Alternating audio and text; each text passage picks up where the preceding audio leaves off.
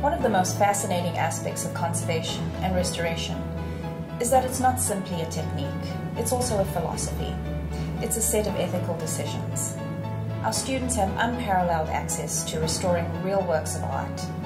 There are so many churches and families with amazing works of art in the region that are in dire need of restoration.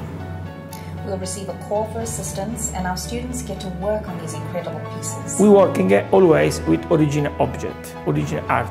Italy is, maybe the Italy is the best, because the Italy had Michelangelo, Donatello, Giotto, many important artists. 65% of the art in the world is in Italy. Just walking down the streets, they have frescoes in some of the walls, or little nooks that have a Madonna and Child.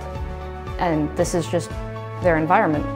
Most people take it for granted, but if you're actually looking for these things, it's a really good experience to think about how you could possibly fix them. Students work very closely with a master restorer, an expert in their particular field, and it becomes very much a mentoring relationship. So students get to touch amazing works of art, and there are times when you think, are they beginners? Is this okay? But there's always someone right there who's an expert offering guidance and mentoring.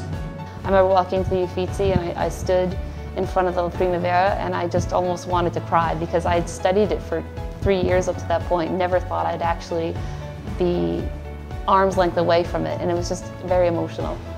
Yeah, all of my teachers here in the restoration department are great people who have accomplished a lot. Lorenzo Casamenti particularly has worked for over 30 years with some of the churches and monasteries around here, constantly bringing in work for them for us to work on, as well as bringing us there to work on stuff on site.